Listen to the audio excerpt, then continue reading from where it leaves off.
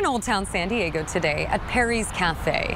It's been here right off the I-5 for 4 decades now. But come August 15th, they'll close their doors for good. The owner, Perry, is retiring and sold the spot to a developer. Earlier, we managed to talk to her in between customers about this bittersweet time. It's because we try to keep things simple, nothing fancy, just plain diner food.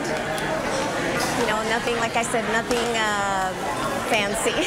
People know what they're going to get. Exactly, yeah. We just talked to a couple fellows and there's so many more like them that said they've been coming here the whole time for 40 years. Are you getting a lot of customers coming up to you now and sharing stories? A lot. People have met here and then have subsequently gotten married. People have had their first dates here.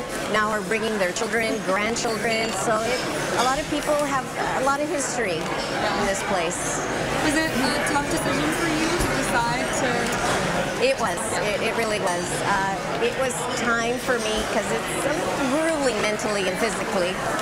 But then I had to take into account what would happen to the employees. But a lot of them, well, not a lot of them, some of them are in my predicament as well. They're ready to retire.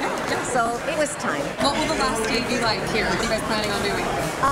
Business as usual, but it will be very emotional, I'm sure.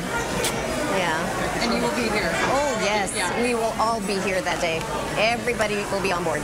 Now, while Perry's is closing, the building behind me will remain. It has been designated a place of historical significance.